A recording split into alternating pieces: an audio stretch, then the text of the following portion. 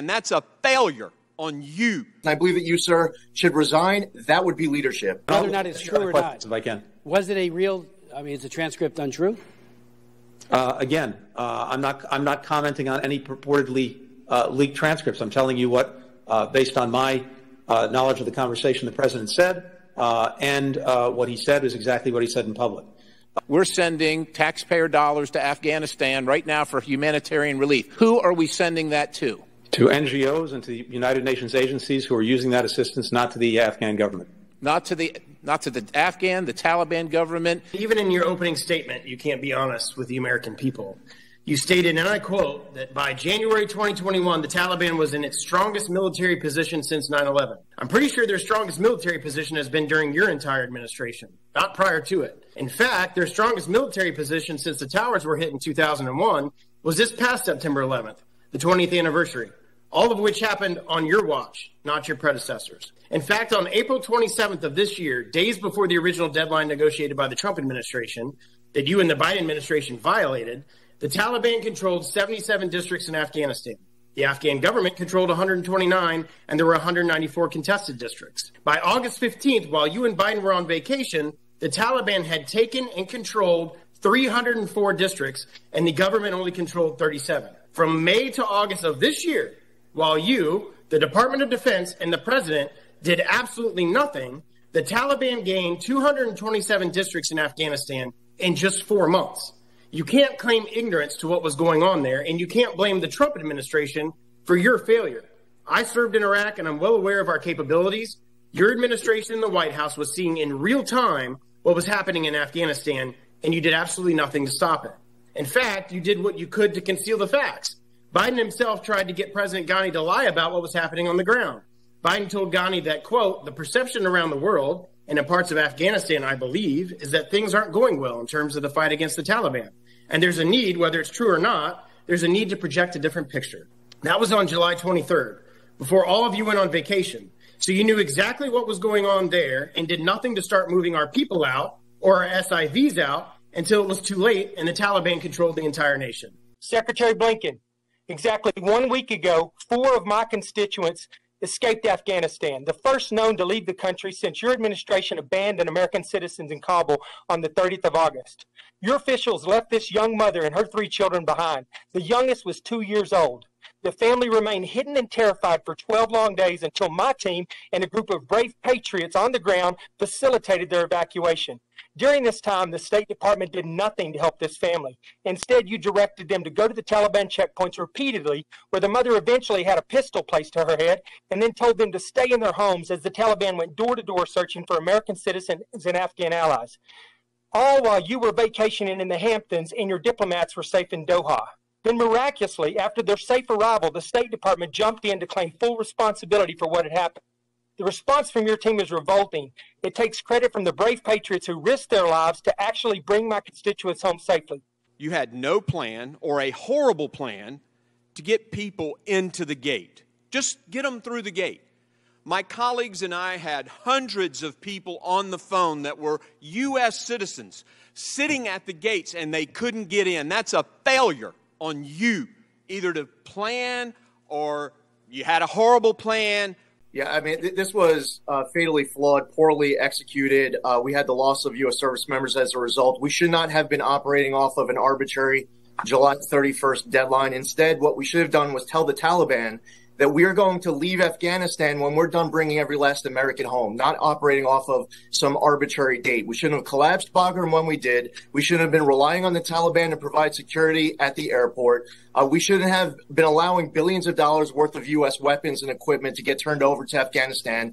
The administration should not have been lying and misleading the American public, like when the White House press secretary is standing out there to the press and to the American public and saying that Americans aren't stranded, even though we all know that they are. And I'm concerned that this administration with incompetency is exposing a vulnerability that other countries, like we see North Korea now testing long-range missiles. We see Iran enhancing uranium enrichment. What happens when China and Russia and Hamas and Hezbollah and Al-Qaeda and the Taliban, they continue to press forward because we have an administration that doesn't know how to confront an adversary, understanding that they do not respect weakness, they only respect strength. And it is so greatly unfortunate, the consequences, and I believe that you, sir, should resign. That would be leadership. The Secretary has done no wrong. It was an option, and I made it as an option as I've done with every member. Those allies of ours who have raised concerns about how we went about pulling out of Afghanistan and about failing to coordinate with them as we did. Yeah, thank you. A couple of things. First, you're so right to point to our allies and partners who stood with us on 9/11 and in all the days and time thereafter. How long was your recent interview with the FBI, and was it a deposition? I'm sorry, I don't know what you're referring. Are you saying that you have not had a recent interview with the FBI since becoming Secretary of State?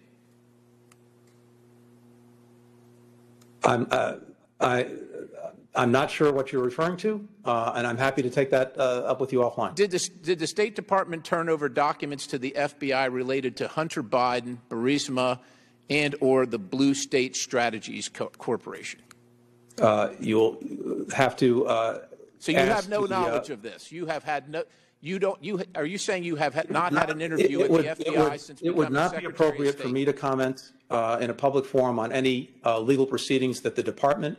I'm not asking you to cooperate. I'm not asking you to comment on the legal proceedings. I'm just asking if you've been interviewed by the FBI since becoming Secretary of State. Again, I'm not going to comment one way or another on any legal proceedings or not that may or may not have happened. Have you sought to... Let me remind the gentleman that the topic of this hearing is Afghanistan. That's what we're... I appreciate it, Mr. Chairman, but the Secretary generally refuses to answer questions about Afghanistan, so I just figured we'd talk about something he should be intimately familiar with. The situation we find ourselves in is far worse, in my judgment, as a former chairman of Homeland Security Committee, far worse than pre-9/11. To make matters worse, we abandoned Americans behind enemy lines. We left behind the interpreters who you, Mr. Secretary, and the President both promised to protect. I can summarize this in one word: betrayal. The America I know keeps its promises. The most important promise in our military is no man left behind, no one left behind. But you broke this promise. Unfortunately, it wasn't the only promise this administration broke. In April, President Biden promised, quote, "We will not conduct a hasty rush to the exit, and we will do it responsibly, deliberately, and safely." But that promise was broken. And then in July, the president said, quote, "There's going to be no circumstance where you see people being lifted off the roof of the United States Embassy in Afghanistan." That promise was also broken. Our standing on the world stage has been greatly diminished. Our enemies no longer fear us, and our allies no longer trust us. Sorry to go on so long. Thank you. And I'll turn it back to you, man. I guess that's who I'm turning it back to. I don't know who. Anyway, whoever is to do the talking. Can I ask you a question? Of course. One of the things that I've been working on with some others is... I think it'll be this spring. I think we'll be able to do that this spring. I feel confident that by summer we're going to be well on our way to heading toward herd immunity.